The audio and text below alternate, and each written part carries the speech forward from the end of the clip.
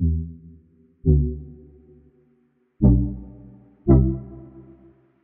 everyone, James with TFBTV. Today on TFBTV we have a lost chapter of Gunfest. You all remember Gunfest. It was an event that we did online only.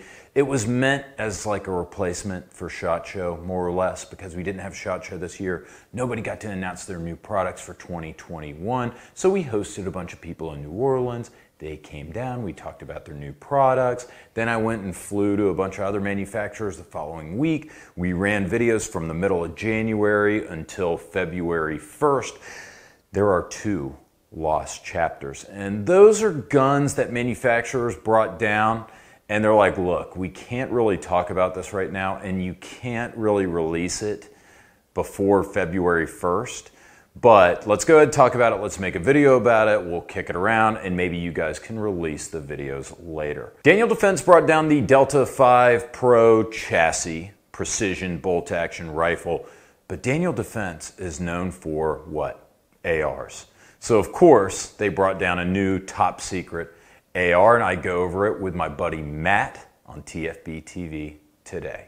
Check it out. Hey everyone, James Reeves with TFBTV. Thanks for tuning in to Gunfest 2021. We're bringing you new products for 2021 from your favorite manufacturers, including Daniel Defense. I got my good buddy Matt Hurt here with Daniel Defense. Matt's going to talk to us about this big little sexy thing here. Yeah. What do we have? It's a hammer, man. It probably looks familiar to a lot of people looking at it. It's our DD5. Except we shortened everything down. It's a DD5 SBR now. It's a 12.5-inch barrel. The linear comp on the front is going to be a blast baffle. Obviously, you don't want to go shooting this 12.5-inch without some form of blast baffle or suppressor. So we put the linear comp on here. You'll recognize it. It's the same one that's on our 300 Blackout PDW that's been so successful this year. So we integrated this onto the weapon. Moving for a little bit further back, it does have a mid-length gas system.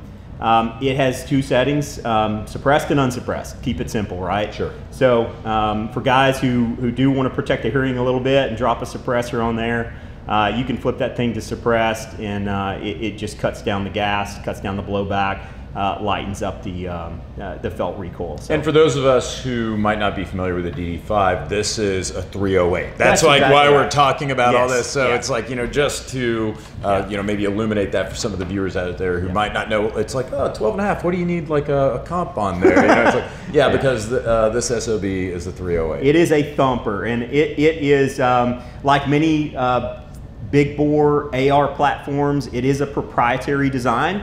So you wouldn't be able to take a third-party upper or a lower and integrate this into our system. So just to answer a lot of consumer questions out there, the configuration will only work as a Daniel Defense configuration complete. Let's keep working on the way back here. So of course, you can't ignore when you look here and you see this mounting pattern for the handguard. Explain that to everybody who might not be familiar with how you guys do that. So one of the unique things about the DD5, and one that has made it both a very accurate semi-auto gun and a very rigid gun, is we don't use a barrel nut on the system. It is a barrel extension with a proprietary flange that's built on the back of it, and you'll see that flange sandwiched between the rail and the receiver. What that did for us and our engineers, it gave us about 25% more surface bolt up to the receiver. When you do that, you make a much more rigid gun. You also make a very, very easy to service gun if you ever had to change a barrel out. So you're literally just breaking loose four nuts from the handguard, pulling the barrel out, dropping a new barrel in, and tighten those nuts down. That is not to say it's a quick change barrel. We want to keep those nuts tightened down. You will notice if those things loosen up, you'll see some movement in your accuracy. But it does give the user a flexibility to swap out a barrel. I could do that at home. You can do it at home. That's right. Yeah. Any tool you buy at Home Depot, you can take that barrel off. So, and really the accuracy is really what comes from that bolt-up system. Mm-hmm. Behind, you'll see our standard big bore DD5 receiver. The bolt carrier group is a unique bolt carrier group. It is a DLC coated diamond light coating surface. We do a fine polish before we surface coat that. So it's in a long-term tumbling method. So we really make a smooth polish on that, and then we coat it on top with the DLC coating. Really, bottom line to that is if you're going to run this suppressed, everybody that does knows how dirty things get. That bolt can slide out of there. Carbon doesn't adhere to it as tightly as other bolt carrier groups. It is so easy to clean up. It's so shiny, Matt. It's so shiny. It's nice. It is. It's kind of cool. It's like a black diamond. Yep. You know, it's like really neat looking. Well, I would love to be able to offer that bolt carrier group all the way down to our 5F6 line at some point in the future. But right now, it's just on the DD5 platform, and I'll tell you what, it's phenomenal. If you've run this on the range all day. When you get back to your hotel, you don't want to spend hours cleaning that bolt. You literally take it out and wipe it down with a rag. Can I just get any AR-10 bolt carrier group and drop it in here? Good to go. No. Another factor what makes our gun proprietary is it is in our words, in our engineering department, it's an oversized bolt carrier group. We have a patent pending tungsten buffer that's built into the backside of this bolt carrier group. And that tungsten buffer rotates or moves as the gun cycles. And all it does is just slow down the cyclic rate in that bolt to make a more reliable system internally. So when you're running as much gas as you're putting down here like a 308 does, you really need every advantage you can get in making sure the timing and the release of that bolt. Sure, yeah, absolutely. Especially, you know, something like this with a barrel this length. Yep. The magazines, they are compatible. That's the SRLR Magpul mag is what it ships with, but any double stack SRLR magazine will work in that gun. Okay. So, ambidextrous features on that gun, both in safety selector and mag release and bolt release. Okay, yeah, I see that. Nice. And then, of course, you guys have your Daniel Defense, like the typical furniture that we're used to. Typical furniture, rubber overmold. It does have our standard 1911 angle. So guys are moving more towards a little bit steeper angle for really for ease of maneuverability. But that can be changed. It will fit any AR-15 pistol grip without a trigger guard. So okay. Yep. And same thing with the stock. Same thing with the stock, man. We use a standard carbine spring and system in that.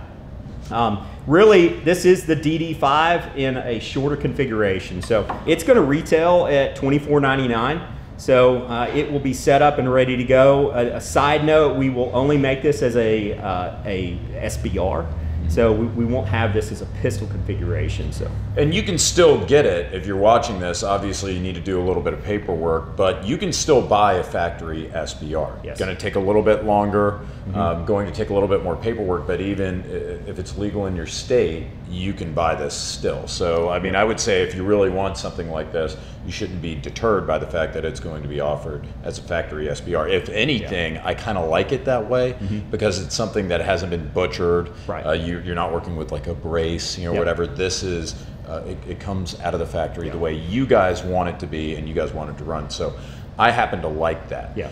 Yeah, so if you already have a 16-inch or an 18-inch variant of the DD5, if you want to form one that lower, you can convert it to the upper, 12.5-inch upper. I don't know when just the upper is going to be released, but that is a possibility. It will made up fine.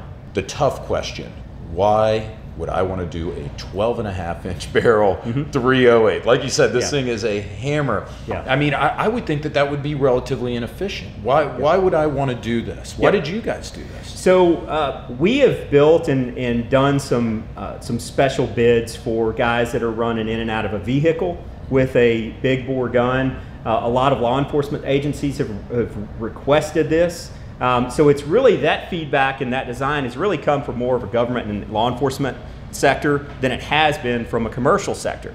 Another factor is that, man, you just got a lot of shooters that maybe they're hog hunting at night, maybe they're in and out of an ATV, something that they can maneuver easily and still get, with this gun, you're going to get 500 yards out of it. Yeah, I mean, ballistically, that 308 still has a lot of pop coming out of that 12-inch barrel. So there's a million different reasons that it makes a lot of sense to offer this to consumers.